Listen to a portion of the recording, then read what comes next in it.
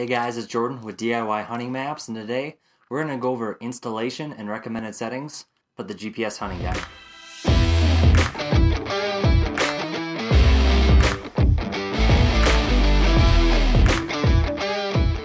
Installation of the GPS hunting guide is really as easy as just putting the micro SD card into your GPS.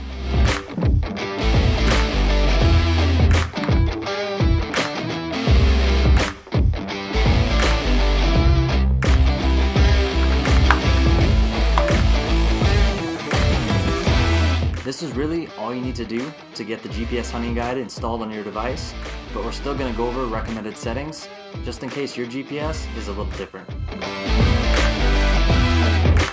For this tutorial, I will be going over settings on my Oregon 450, but settings should be very similar on most Garmin GPS devices. The first thing you do after you install the GPS chip is to make sure that the GPS hunting guide is the only map active on your device. This is done from your menu settings by going to Setup, Map, and then Map Information. This will show all the different maps that are currently installed on your device. All you gotta do is click on a map to enable or disable that particular map. To get to your map level settings, you want to go to Setup and then Map and then Advanced Map Setup. Clicking on Detail, you should then be able to set your detail level settings. These settings, they control when different layers turn on and off as you zoom in and out of your device.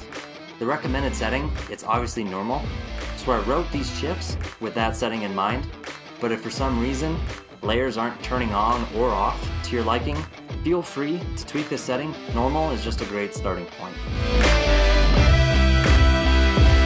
The last setting is Position Format. To get to this setting, go to Setup and then Position Format. Position Format really comes down to personal preferences, but if you don't know what you're doing, I usually recommend decimal degrees. Our maps, they show coordinates in this format, and it's really just the easiest format for typing in coordinates into your GPS or services like Google Earth.